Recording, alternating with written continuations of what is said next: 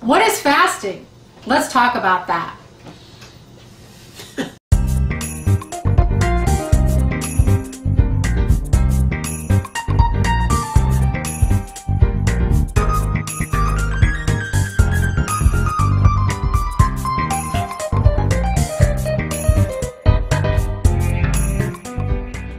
I'm Brigid Ayer, and I'm joined today with Tom Ayer. What is fasting? Let's talk about that. You can't take that intro from that. Yeah, I like that. That's the Rhett and Link intro, and that's really great. So I'm using it because it's good. Rhett and Link, they're famous YouTubers. So we're not famous, but we're going to talk about fasting.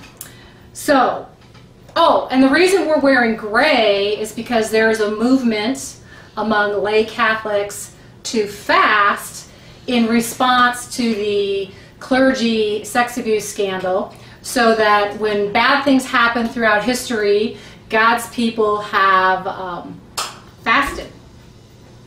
As a means of renewal, as a means of helping out in their own prayer life, but also as a way to kind of deal with very evil things. So. And actually, if you want to look up, there's actually a scripture verse. It's Mark 9:29, and that's a scenario where Jesus is with his disciples, and I forget where they were at, but there was a situation where they couldn't cast out a demon, and his disciples were saying to Jesus, well, why couldn't we cast the demon out? And Jesus' response in Mark 9:29 is, some demons can only be cast out by prayer and fasting. So the gray, Wear Gray, is a movement put together by a layperson blogger. Her name is Kendra, and she has a blog. It's CatholicAllYear.com. She had this idea, which is really interesting because Tom and I, well, by the way, this is Tom, my husband, who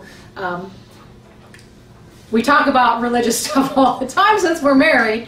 But we were actually talking about, when the priest scandal broke, we were talking about, well, just jokingly, you know, we're going to have to get on our sackcloth and ashes.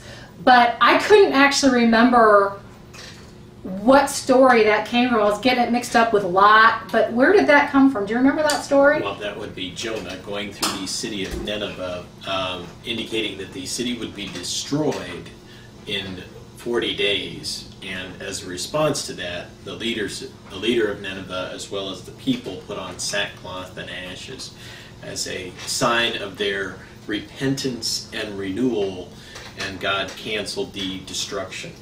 But if you don't know anything about Nineveh, because there may be people who aren't Catholic or who aren't even Christian, who know nothing about the Bible, the Ninevites were involved in all sorts of bad shenanigans. Less than ideal behavior. So God wasn't really happy with that, so he was going to destroy the city. He told his prophet Jonah, go tell them to get their act together, or the city would be destroyed. So they did. They put the sackcloth and ashes on. But we're actually going to be talking about fasting, not so much from a theological perspective, but more of different ways you can fast. So this segment's going to be the top 10 ways to fast. And we'll talk about our fasting. Well, what is fasting? I actually have a definition for that by Father Al Lauer, who is of Presentation Ministries. And he defines fasting as the limiting of our intake of food in response to God's call for the building of his kingdom.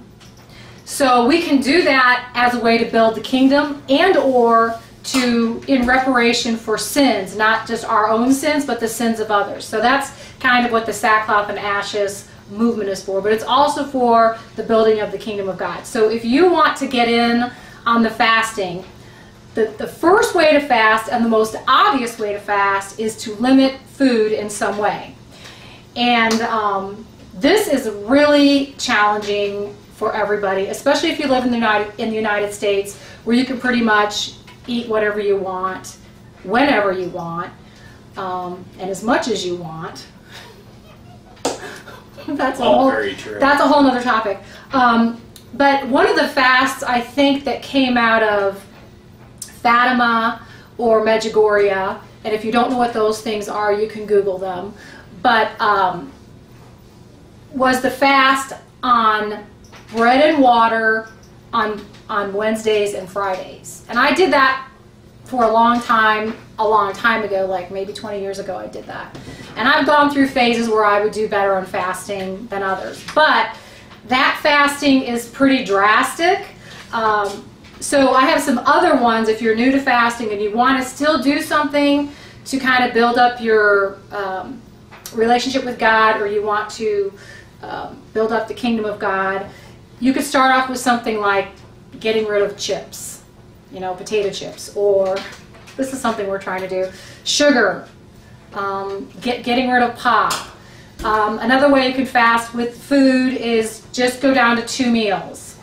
I know a priest I know, he fasted all the time and he would only eat bland food. He wouldn't put butter on his food. He wouldn't, you know, put salt or any spices. Just everything he ate was just bland. So that's another way. So there's just even within the whole food realm, there's a lot of ways you can do that. So number 1 is food.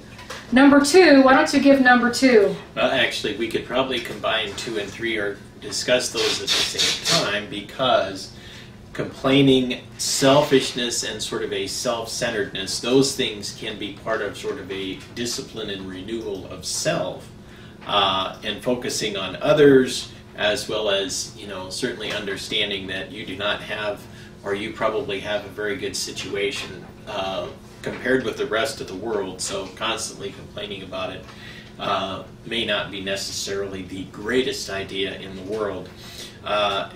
If you do a little bit of research, you will discover that even the average wage in the United States is in the top 2 or 3% of the world. So we are a very well-off people that probably shouldn't be complaining about an awful lot. And selfishness more than anything else. That's number 3 is selfishness. But we could talk about those in terms, or that particular item in terms of, we do need to think of others, not only within our family community, but our faith communities and our community at large. You know, the things that we can do for others around us will just make this world a better place. Number 4, social media. I think it depends how old you are as to how much you use social media. I think if you're 13 to 35, you're probably using a lot of social media to the point where you may be neglecting other things like your friends or your family. I'm on social media quite a bit, but so that's one way you could fast. Fast from maybe instead of 5 hours of social media, you could maybe do 30 minutes of social media, or just cut it out completely on 1 day a week or something like that. Okay, here's one. I'll have you give the next one. We're back. We had to take a lunch break. How ironic. That's kind of a bad witness when you're doing a thing on fasting. Okay, so we're going to up to number 5. Number 5 on fasting, you could give up. Football worldwide is another one that's extremely popular. We dedicate an awful lot of time and resources to what Greg Easterbrook calls the artificial universe of sports. So what we can do certainly is not to dedicate so much time, energy, and money to those particular things and direct them more towards the greater good or the greater community. Okay, fasting, top 10 ways to fast. Number 6, technology. And that could be TV, Netflix, being on your phone. Maybe you're not on social media, but maybe you're reading articles or watching football or doing other things.